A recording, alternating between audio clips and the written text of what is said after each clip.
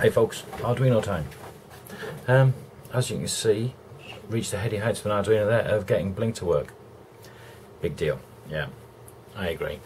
What am I actually doing? So this is the startup of a project that I'm doing for a friend, which is to put a fan in his Amiga, Commodore Amiga A1200, which he's done lots of expansions on, and he wants to keep it cool inside. So what we've thought about is putting a Arduino inside it, so that it can do other things. Connect the Arduino out through a serial port, which will be presented at the back of the Amiga using the current serial port, because that's not used for anything. So we can do a USB to serial connector, so we can program the Arduino. The Arduino. The Arduino will then also use PWM to power a fan, so it's going to be manually adjustable. With a switch so that you can adjust it automatically. How's it going to adjust automatically? It's going to be using a thermistor, NTC, 10K NTC, which will be thermally plastered onto the chip that is wanting to keep cool, or the one that will get hottest out the lot, and use that as a reference to be able to power a fan using PWM. So what's that got to do with this?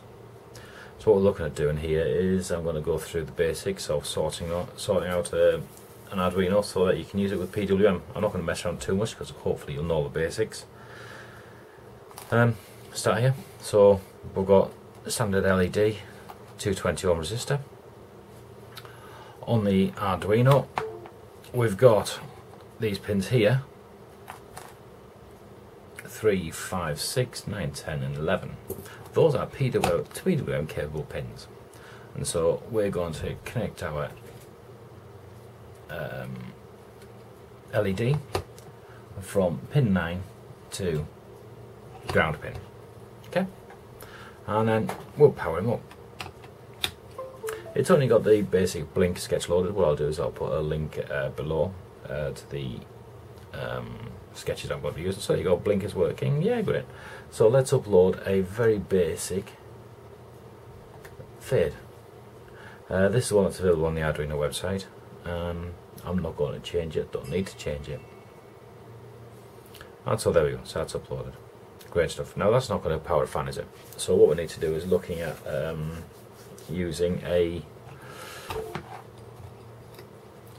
MOSFET, a Buzz 11N MOSFET.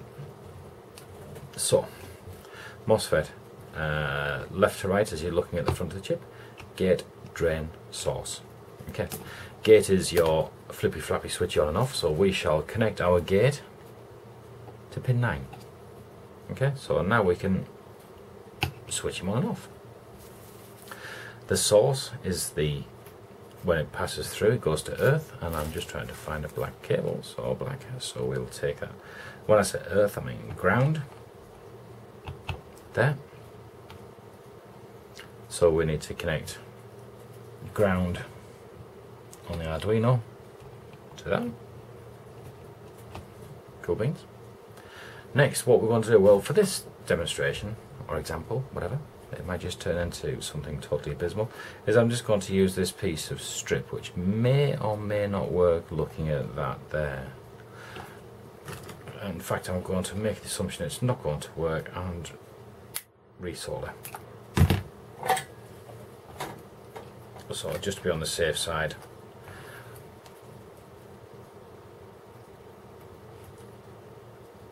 we'll quickly resolder this. He says.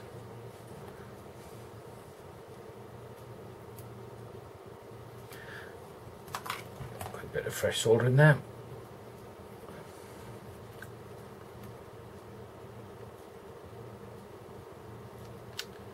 Yeah, I know, not amazing,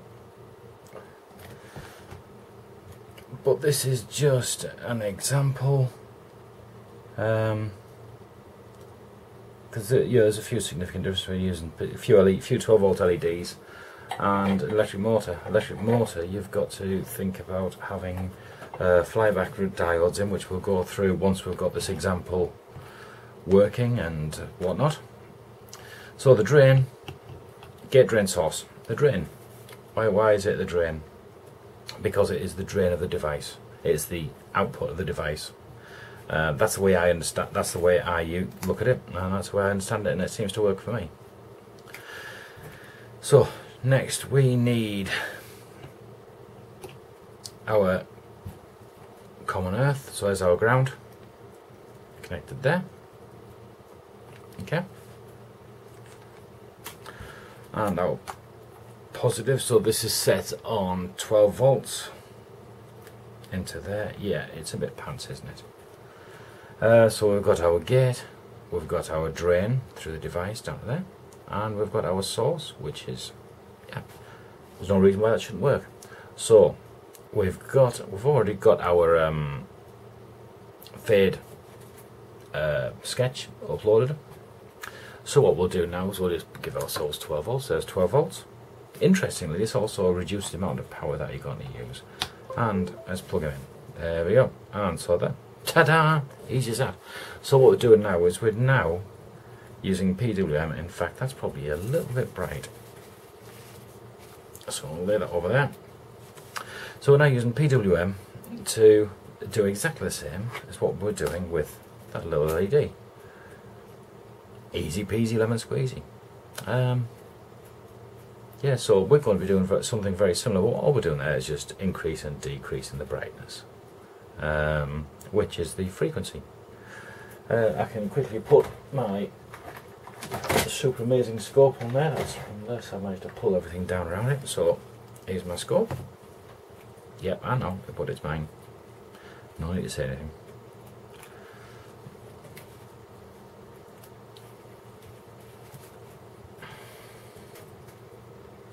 I'm just going to see if you can actually see that screen. Yeah, it's not getting too much shine. And there we go. So we've got to increase the.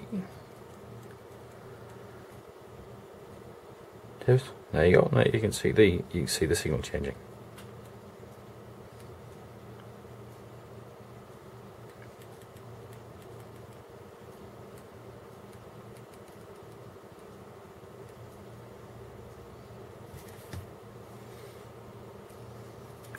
So that was going negative, wasn't it? So let's lift it the right way around. There we go, that's better. Yeah, so that's just giving you a load of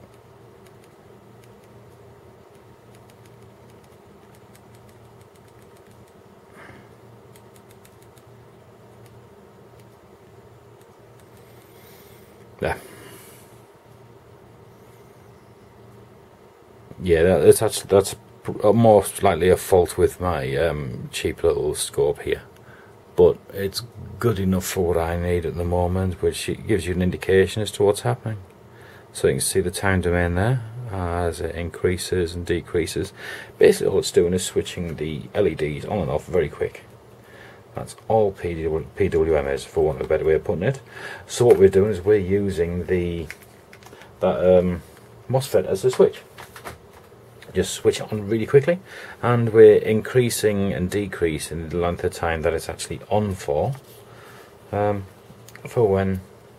So obviously it's on a lot longer, so it increase the length of time it's on. So that's your time doing.